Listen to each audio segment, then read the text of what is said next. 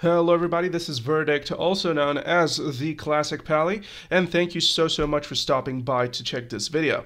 Now, on this channel we nerd all about ret and prot in World of Warcraft Classic and going further into the Burning Crusade. So if you think that this content would be quite a thing for you, then please hit that subscribe button and share, like the video so you get the entire deal. Also, I do have a theory crafting Discord, which has spiked over 100 members, so if you care enough to take your ret or a prot to the next level, then please do check that out. So without further ado, let me just take you into what this video is all about. So, World of Warcraft Classic recap. What does this really mean? Well, what I want to really share with you guys is the journey and what happened, what really came to be of the Protection and the Retribution Paladins. So, for the sakes of this video, I will not mention Holy Paladins, simply because, well, Holy Paladins are, well, Holy Paladins. They're always optimal, they're always, at the very least, viable, depending on the fight, of course, and there's no reason to mention them. They were pretty much top tier. You don't need to talk too much about them. It's known, but let's first and foremost start with Protection Paladins, and we're going to talk about this phase-wise, because in order for you to get an understanding of what and when happened, we need to locate that inside of a phase. So we're going to start, obviously, from being a level 60 Protection Paladin. So what happened? Well, during the leveling process of the Paladins, a few members, really prominent members of the Protection Paladin community, actually found out that Blessings of Kings could generate threat. And we all know the story, we've seen what that really does, but for the people who don't know, what Blessings of Kings happened to do was generate a really small amount of threat, but at the very same time, it would be increased by our Righteous Fury spell. Not just that, if you use the Greater Blessings of Kings, then that threat is being spammed for every member who you're buffing with. So if you have 10 warriors, that would deal threat 10 times more instead of what it does. And not just that, it would be increased by 90% if you have Righteous Fury active. So this really solidified viability threat-wise for the Protection Paladins. So upon them being upon us being level 60, there was a few things that were still uncertain, because even though Greater Blessings of Kings spam for threat was actually quite sustainable, it still proved to be a mana issue if the fight is really prolonged. If the fight would exceed 2 minutes, then it wouldn't be really a thing that the Paladin can just sustain. So with that being said, at level 60 there were a lot of questions which were answered while the progression of the phases unleashed phase by phase. So let's talk first and foremost about phase 1, and that would be dungeons and molten core. Now, dungeon-wise, Paladins are absolutely fine. The base damage of the Paladins is good enough for them to be, viable. But outside of that, for raids, Paladins really became almost top tier. And I really want to emphasize on almost top tier. And I'll tell you why in a bit. See, the base threat of the things which is in WoW Classic, especially for Paladins, is high. Paladins, base-wise, threat-wise, they're really good. Of course, obviously taking Greater Blessings of Kings under consideration. It's just that the base of it is so strong to the point where a Paladin would out-threat a warrior. If he has, let's just say, 8+ warriors, then a warrior can never hope to get remotely close to the threat of the Paladin. But that would be only if all of these warriors were alive, and of course for progression it wasn't really the best mindset. Hope that everybody is going to be alive so that you could tank as a Protection Paladin. So following that train of thought, to just summarize it, in phase 1 in Molten Core, and we're going to talk about Onyxia in a bit, Molten Core Paladins would just prove to be the kings of threat, undisputed kings of threat. It would be so good to have a Protection Paladin just because a Paladin uses a shield and still dishes so much threat, which would make Protection Paladins more tankier than Protection Warriors, because if a warrior is to compete with a Paladin on threat, he would need to dual wield. So you get the idea. It would be a really interesting, it would be a really interesting moment where you would see a warrior struggling to out threat a Paladin, and not just struggling, totally unable to do it, unless obviously it's a taunt fight and he could do that. And not just that, even if a taunt would be would just drop, which is just by a few seconds, the target would switch back to the Paladin just because of how much threat he does.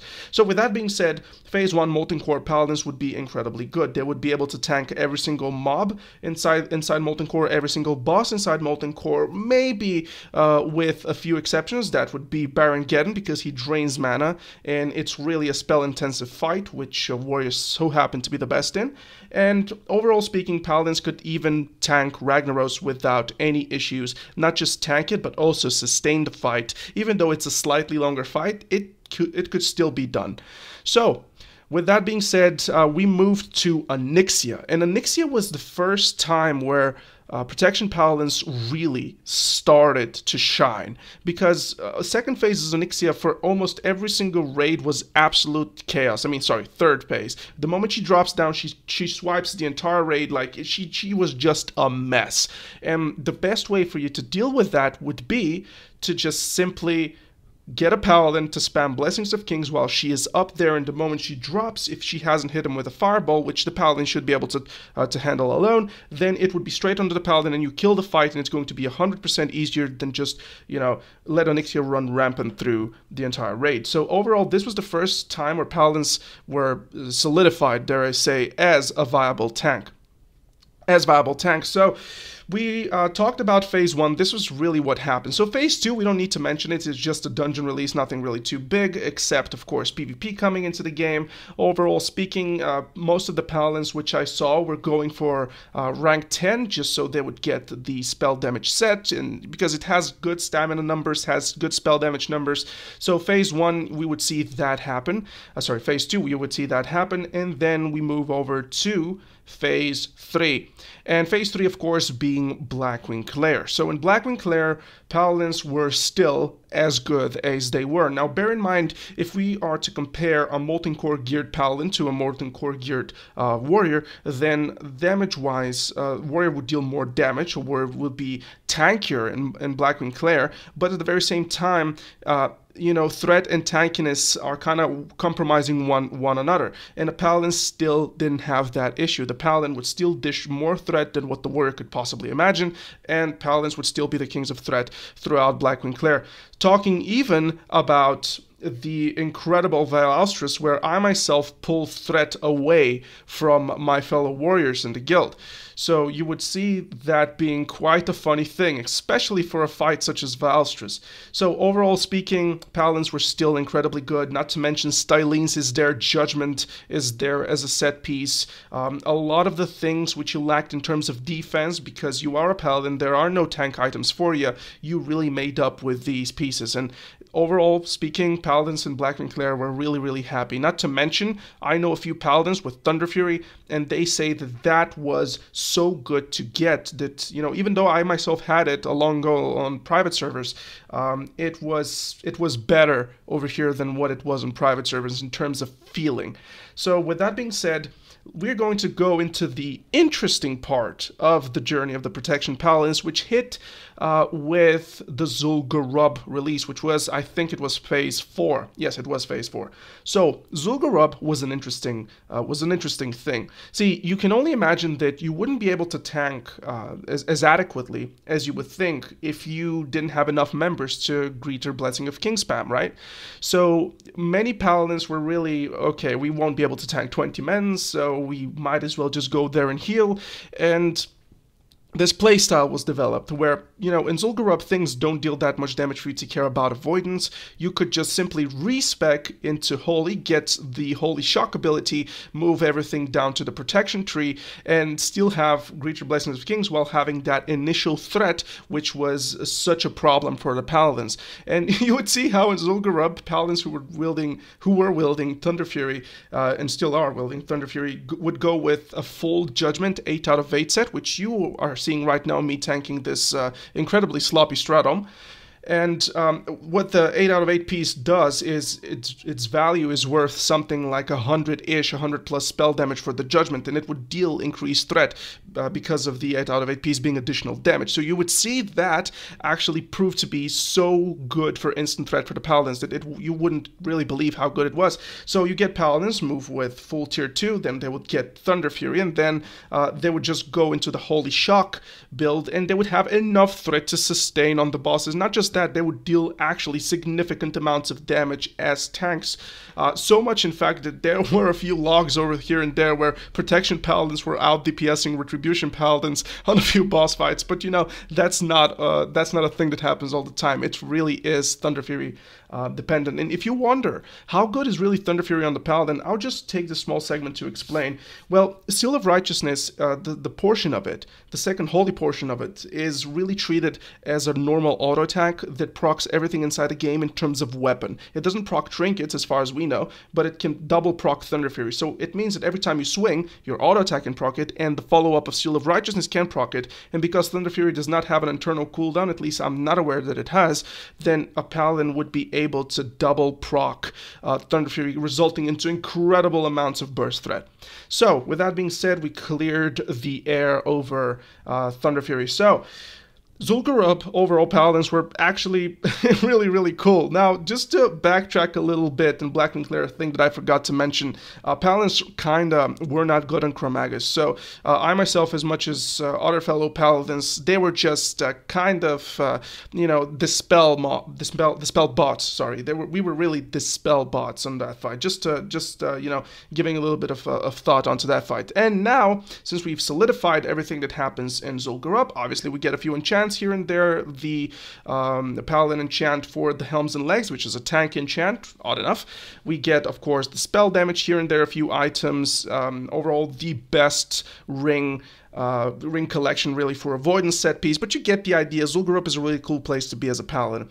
And we've downed Zul'Gurub in Phase 4, and we're moving to Phase 5, which is AQ20, and of course, Ankh-Kiraj, the Temple of Ankh-Kiraj, so the 40-man version. So here was the first time where Paladins really started to struggle. I myself found this absolute thirst to go back to Ret, just because some of the fights were impossible to tank as a Paladin. Now, if you were going into the 20 men, we'll just cover the 20 men really quick. If you were going into the Ruins of Ankh-Kiraj, then you would see that, you know, you could still tank with the same version of AQ20, but money-wise, you would have to, you know, move yourself from different builds in order to do tank, and it was just inadequate. It was just such a costly thing to respec 3 times a week. It's 150 gold, and then move back. It could be even 200 gold. You get the idea. And I myself found this need to go back to Red, which I actually did. And to put it plain and simple, I didn't progress AQ40 as a Protection Paladin, but I can tell you a few things from what I saw from my peers. And my peers were pretty much a little bit onto the it can still be done, but under a few conditions. So AQ20 is a silly dungeon. It's really tricky for Paladins because Kurinax is just a major no-no. You are really bubble dependent, and Kurinax is just a huge issue for tanks, but it couldn't be done. Then you get the General, which was easy peasy to tank as a Paladin. Moam is impossible. Like, he drains your mana. You can't hold threat. It's just a mess. Buru is a joke of a boss. We know how that goes. IMS is a silly boss too. We get the idea. And Assyrian overall can be tanked by a Paladin quite viably, in fact. But you know, AQ20 is just a silly little raid where mechanics are really the emphasis. It's not individual performance more than the mechanics. And then we move into the AQ40. So Paladins would be really good tanks for the Thrash portion. Paladins would be really viable tanks for the majority of the bosses, including the Twin Emperors, which was a really cool discovery. And moving on to the very first boss, the Prophet, Paladins with the Holy Shock build would have enough fun over there, but overall speaking, Holy Shock build in AQ40 was a no-no. Things just dealt a lot of damage, and you wouldn't really be able to sustain this particular playstyle. And not just that, your healers would say, hey man, you're too hard to heal. Can you move back to the old one? And you had to comply with that. So overall speaking, Protection Paladins in AQ40 were taking a huge beating because even though the 2.5 set would be considered the best, even BIS endgame, as a Paladin, you would still need to re-enchant that. and you would need to dedicate yourself a lot. Not just that, it is widely considered that a Paladin without Thunder Fury suffers with threat, and that is 100% true. Thunder Fury is just such a huge threat item, and Paladins would really think twice whether or not they want to tank AQ40. Now, by the end of AQ40, I moved back into protection, and I can tell you, you could tank everything over there. Literally, you could tank everything. It's not an issue. It's not a threat issue to that extent, but my raid was running 14 warriors, and you get the idea. I don't need to think about threat when I get 14 warriors. In fact, I was building full-on tank because I was taking quite a beating. But overall speaking, yeah, Paladins could tank it, but only in the right situation. So AQ40 is done, right? We get a lot of good gear from there, a lot of items that we want. The tier 2.5 set is there. The Kiraji Bulwark is there. We get a really good, glimpse of damage as Paladins. Not just that, the Seal of Command one-hand build starts to really develop within the AQ40 set. And we see how Paladins, if they were to get full world buffs and go full attack power and crit, would actually go into the one-handed Seal of Command build, which doesn't use Consecration, because you don't use Consecration as a tank anyways, because the mana efficiency to threat is just not good. In fact, it costs more mana than what threat it deals, even in the long run, once it's all done. So you would see Paladins really going for the slow to one-hander from, I think it was from Thancred, the Kiraji Ripper, I think it was, the 2.8 sword. And you would see Paladins use that with a Seal of Command build, go purely strength wherever they could. Of course, don't neglect stamina and defense. And with the full world buffs, they would dish not just good threat, but they would dish also nice damage. So overall, by the end of AQ40, this build started developing, and I've been using this build for years, but nobody really emphasized onto that, not myself included, up until AQ40 started to pretty much deteriorates into the history of the phases. So with that being said, AQ40 is done, and phase 6 with Naxxramas began, and this is where Paladins just absolutely died. There is no reason, trust me when I tell you, there is no reason for you to play a protection Paladin in Naxxramas. There is not a single fight that you are really valued for outside of Gluth, because of how you threat spam with Kings just brings the skeletons to you. But overall speaking, Paladins are a mess in Naxxramas, but that is not because Paladins are bad. No, that is because the Dreadnought set is too broken for warriors. Not just that, Revenge is becoming a main source of threat from warriors. Not to mention that most of the warriors entering Naxxramas have a Thunder Fury to begin with. So you get the idea. Warriors would get Dreadnought, and the moment they get the pieces, they would just spank Paladin's threat all over the place. Paladins no longer are the threat kings. Not just that, initial threat in Naxxramas is really important. So with that being said, Naxxramas, to summarize it, is a hell for Retribution Paladins. For Protection Paladins, the only good thing about that place really is that you have the chance to tank trash mobs, similar to the mobs before Patchwork, where you could just Exorcism. It's a really good burst of threat, and you could hold that threat through the cleave process and the AoE process. So overall speaking, it's fine to take the Protection Paladin, which main tanked and off tanked throughout the entirety of the content before, into Naxxramas for the sake of paying tribute to the guy who really was there for you. So overall speaking, I don't see any person really joining a Naxxramas guild by saying, hey, I'm a prot pally, I want to come. You get what I mean? So overall speaking, Naxxramas is a terrible experience for Protection Paladins. Even if you have enough of the same class of warriors, or hell, Paladins, mages, you name it, it's still not enough. Warriors just absolutely devastate in terms of defense, in terms of aggro, in terms of avoidance even. They're avoidance capped from the get-go. You get the idea. So overall, damage-wise, they're just kings. So yes, this really is the overview of the phases and how Paladins really were treated throughout phase 1 up until phase 6 Protection Paladins were treated throughout phase 1 and phase 6. So you get the idea. If you're looking to learn what happened, this was what happened with Protection Paladins. And to be fair with you, looking at this survey, where Blizzard really shot out to people, hey, would you like to get a few changes here and there into the game to make it better? And if they would change a few things for the Paladins, perhaps, you know, we could get a little bit more viability squeezed from that. But with that being said, protection is done. So let's move into Retribution all the way back into Phase 1.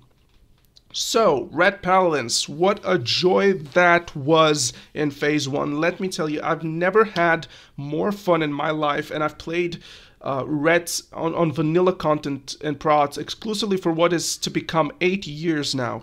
So, Phase... Sorry, I'm getting really excited. Phase 1, holy moly was it fun. I can't tell you how fun this really was. In Phase 1, we got this incredible, and I really mean incredible scenario where we power creep over content. And I'll tell you what I mean in that. So, dungeon-wise, Paladins were okay with damage. Like, Paladins don't struggle throughout any content phase really in dungeons. You don't need to even mention dungeons to begin with. But overall, let's talk about Phase 1. That would be Molten Core and Onyxia. So Molten Core Paladins were absolutely crazy, and the funniest part was the reaction to guilds whenever Paladins would craft Sulfuras and would power creep over content so hard to the point where Paladins were actually viable. In the first phase of World of Warcraft, where Molten Core is available, and exclusively you could make Sulfuras, which power creeps as a Nax weapon. It power creeps over AQ40, and it's actually a legit Naxxramas weapon, of the quality of an Naxxramas weapon. So you would see Reds pretty much go with Sulfuras, take all the world buffs if possible, and then just do like 800 DPS single target fight. And people would like, hold on a minute, how the hell did you do that? I myself did something along the lines of 750 on one of the fights, and I spiked quite up high into the damage meters, and the guild was like, whoa, that Sulfuras does pack a hit, doesn't it? And I'm like, yes, it does! So you get the idea. It was so much fun. Phase 1 was a pleasure to play as a Red Paladin. Now, in Onyxia is the silly boss. It's not really a melee fight to begin with. You don't really care that much about Onyxia. It's just tank and spank stuff. So with that being said, let's finish phase 1, move into Phase 2, which was the PvP phase, really, with the Dharma stuff and all of this. Now, I'm not sure if we had the Unstoppable Force Phase 2 or Phase 3. I can't remember, to be fair with you, but Phase 2 wasn't really a focus for PvP for the Red Paladins, just because the PvE gear, which dropped from Molten Core, was enough, really. And the pre-raid, all of those things, they were dealing more damage than the PvP set, so you didn't really care that much about it. So we're gonna skip Phase 2 really quick and move into the Phase 3 Blackwing Claire. So Blackwing Claire was the first time where I felt, oh, okay, I'm back to normal. And what I mean by that is, well, you know, if you give the appropriate gear and everybody enters in an equal item level, let's just call it like that, item level in quote unquote, if we enter on the same level, then, you know, Paladins would still get a little bit back, because, see, Paladins don't scale well into this game. And not just that, if you give a warrior something that could, you know, like, if you give warrior, you know, the gear which Blackwing Claire has, then you would feel pretty much normal, like at the bottom of the list of the melees, as always, probably out DPSing half the casters, staying below hunters, you know, it's always like that. So overall speaking, Blackwing Claire was still a process which I liked to raid in, because the fights are really good for all melees, and whenever you have a good melee fight, then you feel like, okay, I really want to play here. So overall, Razor Gore was fun. Valstras was a little bit of silly thing, because, you know, mana is not really a thing that you go for as a paladin this early. You just pop a potion and the boss is dead within the next time you empty your mana pool. So with that being said, Valstras, then you go into Broodlord, which no paladin really liked. You had to choose whether or not you want to stay in front of the boss and possibly get one shot, or get knocked back and try to parse with that.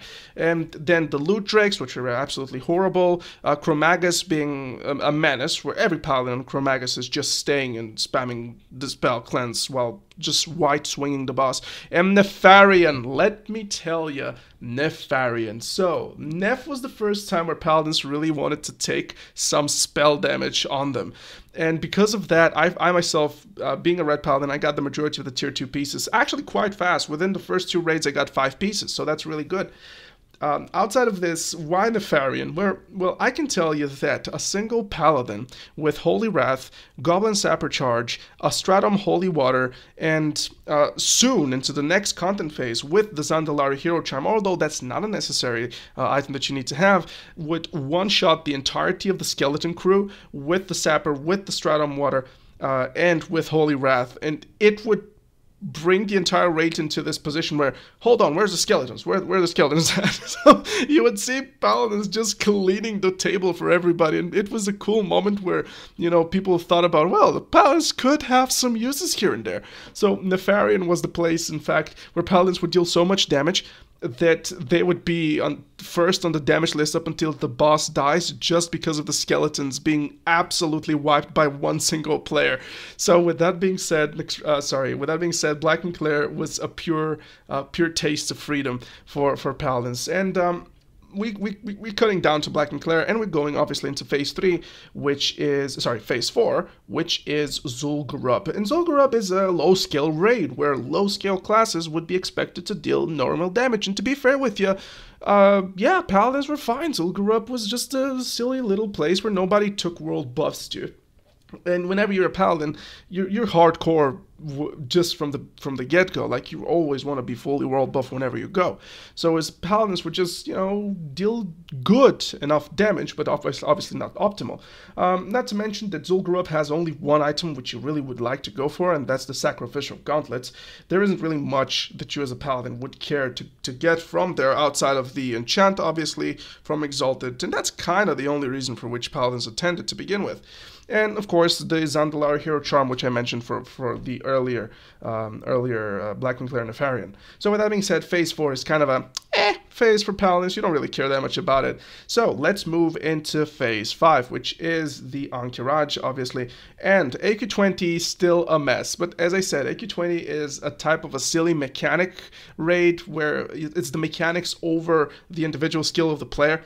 So with that being said, mechanics were the center of it. You wouldn't be expected to deal a lot of damage. It was follow the mechanics and you'll kill the boss. It doesn't matter anything else. You can't cheese anything in AQ20. And then we move, or maybe you could, but you get the idea. Then we move to the Temple of Ankh-Raj, which was where Reds really felt bad. To put it at the least, Reds really felt bad. So AQ40 is a really silly little raid for us Paladins. Now, outside of us getting a set piece, the tier 2.5, of course, which wasn't as good as we wanted it to be, but at the very same time, it is good enough because it gives you the intellect, which allows you to sustain fights much more. And overall, with that being said, you know, Paladins were excited to get the set, so there was this excitement about it. But once you get the set, whose pieces nobody really contested over you, because the guild would rather give you those pieces first and then move to everybody else, then you get the idea. Like, there is nothing for you to look afterwards, except, of course, Hive Defilers, items that are heavily contested by others. But to be fair, even with that set being in the game, Paladins would have to make the choice whether or not they want to keep on the AP crit version, which they were playing up until Black and Clair and Zul'Gurub ended, with no intellect almost everywhere on the pieces, and move to the set piece, which would almost lock that up until Naxxramas is over, or really just commit to the highly sought after warrior and rogue pieces, and a few even hunters. Would you believe that? Or just move to the 2.5 set, which was the easy to get piece. And with that being said, Paladins were kind of divided. And the people who went with the pure AP crit red would be more rewarded than to the people that went with the hybrid. And we're gonna talk about that in a bit. Overall, AQ40 is a bad raid for Paladins, but it's a bad raid for every melee to begin with. So with that being said, AQ40 is a type of raid. And now let's talk about Naxxramas. And as similar to what Protection Paladins were bringing to the table, Naxxramas is the same thing for Reds. It's highly unfriendly. You really depend on every single world buff to become, at the very least, relevant onto the meter. And with that being said, it's just a bad. Naxxramas is just a bad phase. It's a really bad raid for Reds and Prots. So with that being said, what makes it bad? What makes Red and Prot so bad in Nax? Well, see, many people really overinflate the qualities and the damage, really. Not really qualities of exorcism. The qualities and properties are there, but the damage is not. So with that being said, you know, exorcism is not enough. It's just not enough, not to mention that it's still a mana thing that you can click and drain yourself faster. So you would see how exorcism would not be worth to be casted unless it's in the burst phases of your fight. And overall speaking, red and prot were bad, not because of really the low damage. It would be so that you wouldn't be able to sustain the end of the fight no matter what you did. You would mana pot and you would use a rune and you would still get So with that being said, there was another way to go for it, and the players who dedicated themselves to play not the hybrid builds, which were really emphasizing onto intellect and spell damage and all of those things, then red paladins would actually go into the AP crit builds, which barely had any intellect on. They would just have pure attack power and crit, and they would actually perform rather, you know, better in some scenarios than the hybrid reds. So you would see that in the logs quite often. But overall, both of the performances were mediocre, so it wouldn't really matter. The outcome would be next to the same. So this was what happened in the World of Warcraft Classic, really. Everything that happened was over here with the Protection and the Retribution Paladins. Now, just to give you a heads up, guys, I'm gonna make a few videos sooner or later about, you know, theorizing over how we could make things in different phases better, you know, more suitable for paladins. And it's going to be really a theory series, which I really enjoy making. After all, on this channel, all I do is nerd about protection paladins. So with that being said, my friends, I hope you enjoyed this video. Look forward to these videos furthermore. And please subscribe and like, because this channel is my small love, my small love hub, where you guys are just a member of, and I feed you some love, I think.